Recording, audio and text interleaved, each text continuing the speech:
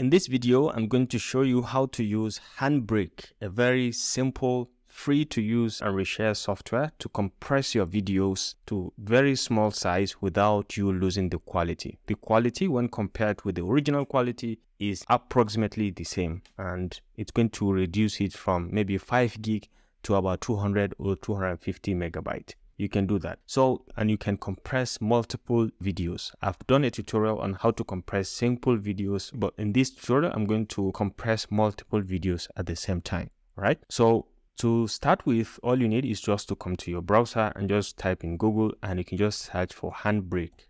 Okay, just like the way you hear Handbrake, not the one with the car, okay, open source video transcoder. So you can just click on the first one, or you can go to handbrake.fr and it's still going to bring you over to this very platform. So they've done the latest version. This is the latest version as at the time of this recording, version 1.7.2. And you can go ahead and download for your own operating system regardless. It's available for Mac, Windows, and Linux. But for this, I'm going to download the Mac version and I'm just going to install on my system. So I have downloaded, and let's say I've installed, we can go ahead and try it. Okay, so once you open Handbrake, you'll be brought into this very platform. In fact, it will prompt you that you can import the videos that you want to import from here. Now, this is the platform. Just cancel this. You can just go ahead and start open the source. You can click to bring in any video that you want to compress. So for example, let's go with this adding text. You can see the size 292 megabyte. It's going to compress it to something very, very small. So let's say open to this, and it is going to load this particular video in the platform. Now you have the summary of all of the features about this particular media that we've just imported. You can see it's a H.264 x264 30 frame rate per second AAC core audio, okay, stereo or audio. This is the properties that we have, and it's MP4.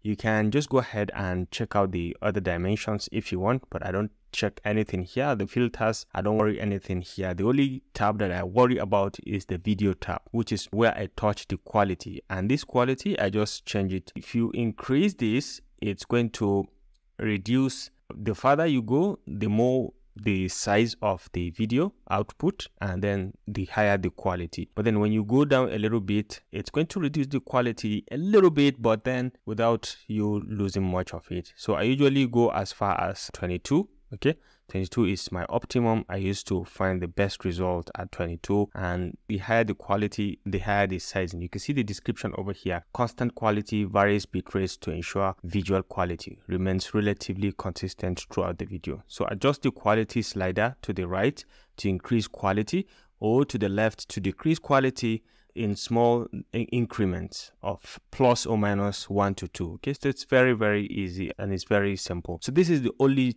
thing I change. Or if everything I keep at default, the video encoder version, the frame rate, I don't change anything. The audio, I keep everything at default. The subtitles, I don't add, except if you have anything. The only most important part is the video section, which is the video quality. Okay, so the next thing I do is I have to define the location where I want this my output video to be saved in.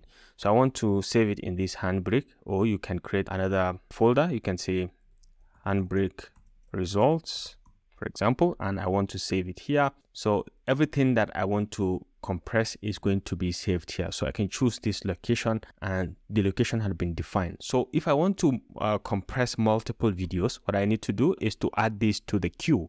So you can see right now I've added it to the queue. You can see it from here. This is the queue, and you can be able to preview the video if you want, or you can check presets if you have any presets, and then your activity can be visualized from here. All of your activities, what you've done in Handbrake, you can visualize it from here. Now you can add multiple clips. For example, you can come to source and just go ahead and add another video. For example, I have this adding audio, and select. Once it imports it, it's automatically going to be saved in this directory that I have defined, the Handbrake results. So I can just go ahead and add it to the queue. Right now you see we have 2 results on the queue. So if you want to add more, you can keep on adding. You can add as many as you want. Let's say we add this last one, the B-rolls. So you can just click on open, and it's going to load it, and then we can directly add it to our queue. Okay, so you add it to the queue.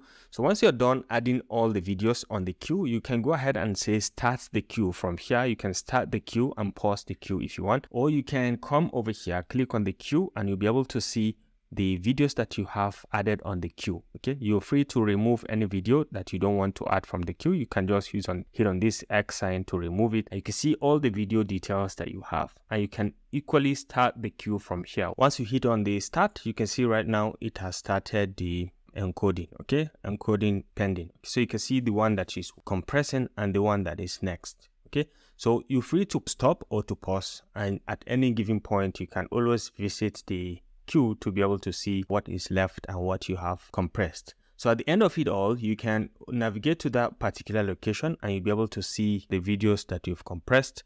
You'll be able to see them at that location.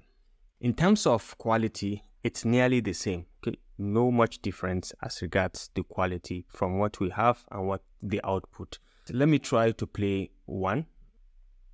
So let's take a look at this adding subtitle. Let's play it.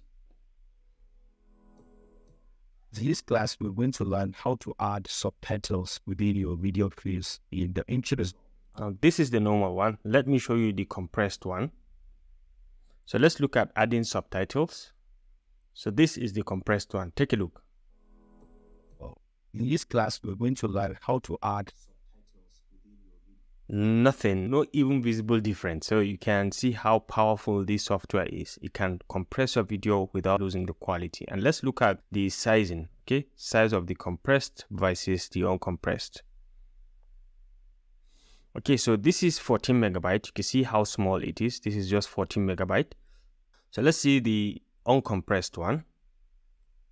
So you can see it's about 111 megabyte. So this is really, really fantastic. So you can go ahead and give it a try. Pick up any video of your choice and try to see how you can use this software to compress it. I hope you enjoyed this video. This concludes this tutorial on how to use Handbrake to compress your video into smaller sizes without losing quality. Thanks for watching. Please remember to hit the subscribe and notification buttons to keep enjoying videos like this. I'll see you in my next video. Bye.